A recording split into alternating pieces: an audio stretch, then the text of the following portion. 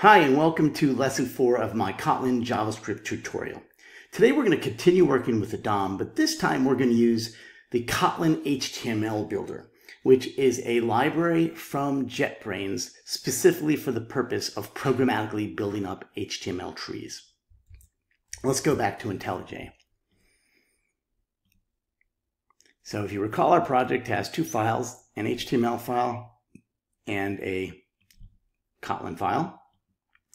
In the last episode, we built up this HTML tree using the DOM API, but in a strongly typed way because we're using Kotlin. Now we're going to do something a little bit different. I'm not going to leave this here, but comment it out. This time we're going to do the same thing, but using this new library. The purpose of this new library is to kind of have the terseness of the string building API, but the type safety of the tree building API. In fact, we'll even have better type safety. This is a library, so we need to bring in the jar file. In a future episode, I'll show you how to use set up a project with Maven or Gradle, but we're keeping things simple, so we'll just bring in the jar file into a lib folder. So I'm going to create a lib folder in the root of my project, lib, and we'll copy the jar file we need into there. So let's go grab the jar file. The project we're using is called Kotlin x.html, and as I said, it's by JetBrains. It's an open source and it's on GitHub. The jar files already compiled are in a Maven repository, and we're going to just download them manually. I have that page bookmarked. I'll share the URL with you in the notes for this video. So the guide we want is right down here. Let me back up a little to the previous page and show you something interesting. So this library, you can see it kind of has two versions of it, a JavaScript version and a JVM version. The JVM version runs on the server, and this one can run on the client. So what's neat is you can use the exact same API to programmatically build an HTML tree on the server or on the client. So the JVM one could be used as a drop-in replacement for something like JSP, another technology for building HTML trees. The client-side one could be used as a replacement for the string building that we used, or for something like Angular. So anyways, we want the JavaScript one. We'll grab the latest version, and that jar file is the guy we want. So I'll click on that, and I'll copy it into the lib folder that I just created. Let's go back to IntelliJ. So there it is. I have to add it to my class path. Since we're not using Maven or Gradle, we have to do that the IntelliJ way. So I'm going to right-click and say Add as Library. It doesn't know what's inside of that jar file, so I'm going to tell it it's a jar file full of classes. And say OK. And voila, it should be added to our class path, and now we can reference the classes. Okay, so now we're going to say document.create.div. Create is in the Kotlin x.html package, so I'm going to say I also need to import this div, so I'm going to say Alt-Enter on that. Now, the document object does not have a create property. However, it does have a create element property. So create element is the DOM standard. This create thing is specific to the library that we're now using, the Kotlin X HTML. So Kotlin has a neat feature that you can extend other libraries. So that's called an extension function, or in this case, just an extension property. So it's adding this property to document. All right, so now we have our create, and we're calling this function called div. So this piece of code here is functionally identical or functionally equivalent to this piece of code. So just to test to see if it's working so far, let's try just that. So we'll say val div equals, and we also have to add the div to root. So we'll grab this piece of code down here where we've already done that. So there won't be any visible UI, but we should be able to go into the DOM inspector and see that this div was created. So let's do a command F9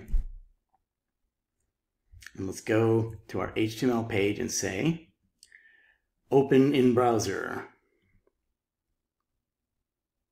And there's nothing, as we mentioned. So I'm going to go to my JavaScript console. And it says, error loading module, its dependency, Kotlin X HTML.js was not found. So it's looking for something.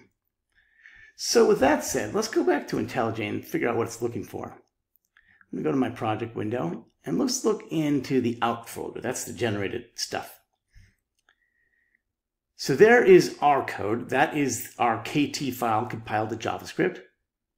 We've seen that before.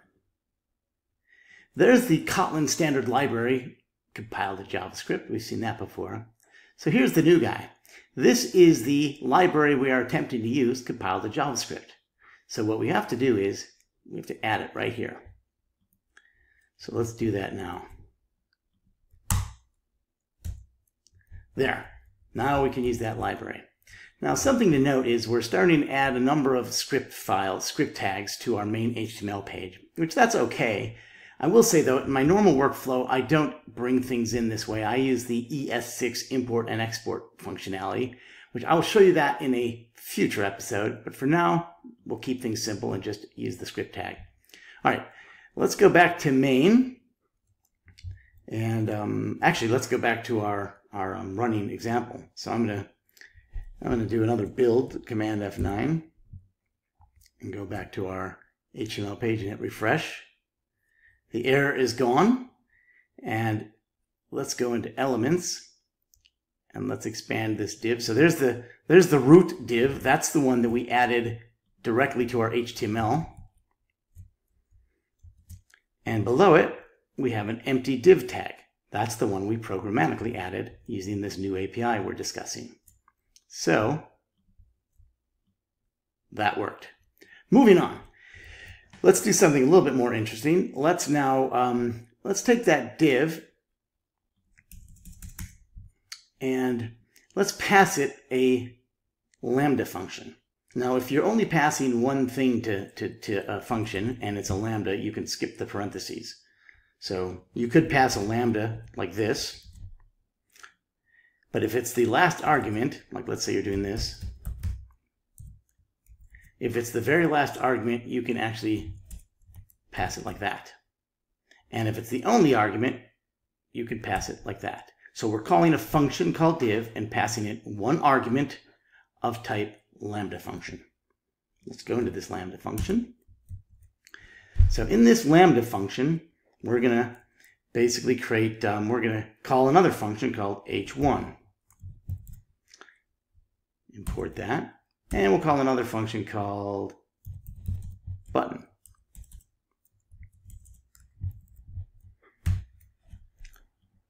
So what that does is creates an h1 and adds it as a child to this div. This creates a button and adds it to a child of this div. So our h1 doesn't really have any text, nor does our buttons. There's nothing much interesting to look at, but still, let's go see if it's working so far. So I'm going to do a Command F9 to build. And I'm going to go back to our browser and hit refresh. And let's see what we have. There's our root div, there's our child div, there's our h1, and there's our button.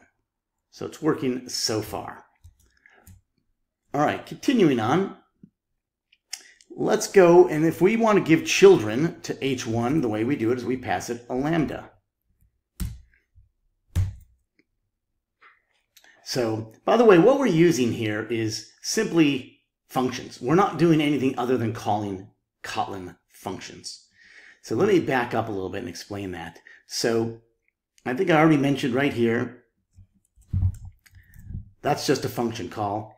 And if you want to take a function call that takes another function, you do it like that. And if you want to, and as a syntactic convenience, if the only thing you're passing or the last thing you're passing is a lambda, you can just stick it at the end like that. And that's what we're doing.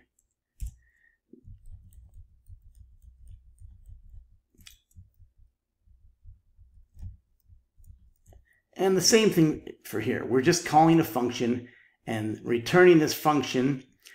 Essentially, h1 returns an h1, the h1 function returns an h1 element and appends it as a child to that div.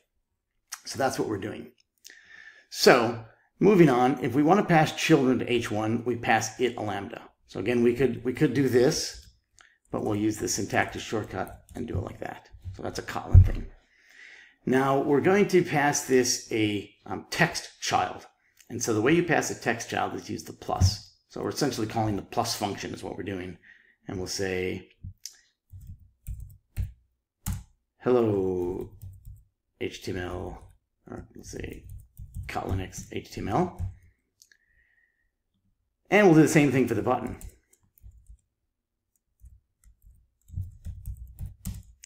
Hello Kotlin X. Whoops, this is going to be click me.